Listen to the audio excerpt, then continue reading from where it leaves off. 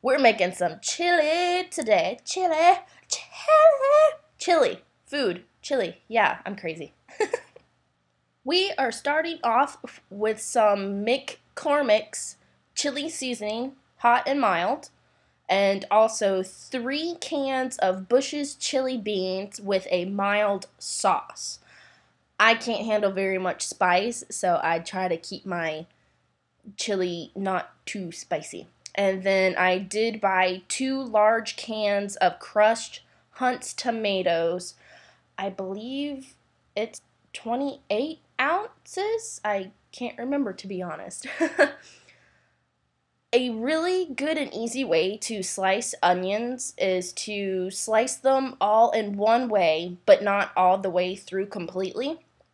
And then turn it to where you'll then have a perpendicular line with it. I think that sounds right. Maybe, maybe not. I'm not very good with my math.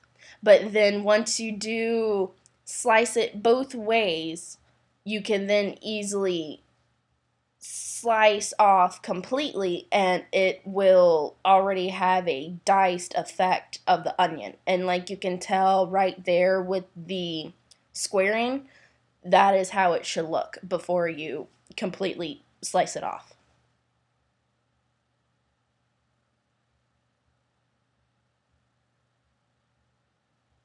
Ta-da! You have diced onions. And the recipe does call for just 1 onion.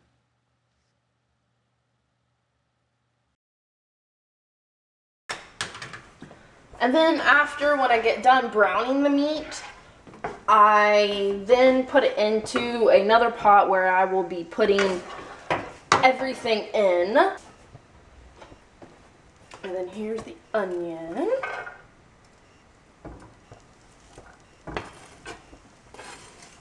And I just let the onions, the chopped up onion, for like 2 or 3 minutes. And I put that on high for the onions. I am then adding the crushed tomatoes that I have. It's Hunt's. I actually have never used Hunt's. This is the first time that I'm using Hunt's. Get that all out.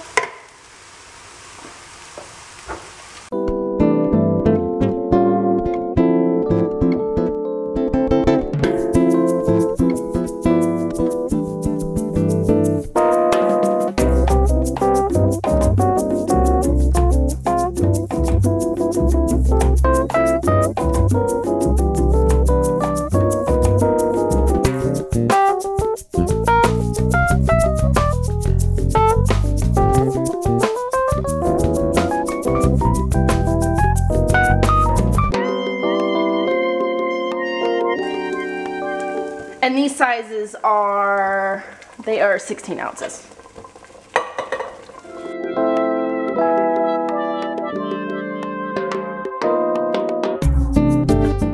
We are taking the browned onions. Squirrely. Alright, they're just going right in there.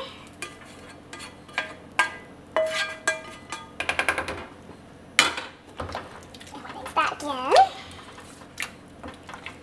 And I did get the McCormick's chili in the mild and hot. I wanted to get the mild and medium, but I couldn't find the medium.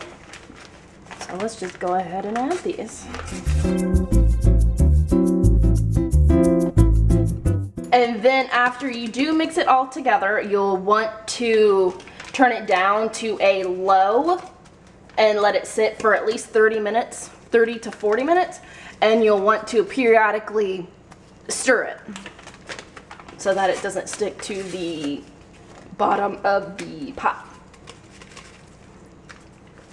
And as you can tell, this is a very large pot and it really does make a lot. So if you have a large family, it's a really easy, yummy recipe to do for multiple people.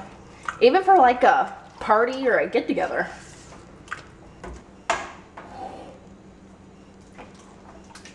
And you just want to keep stirring and stirring. I'm kidding. But yes, you do want to make sure it's all mixed in there really good with the seasoning and everything.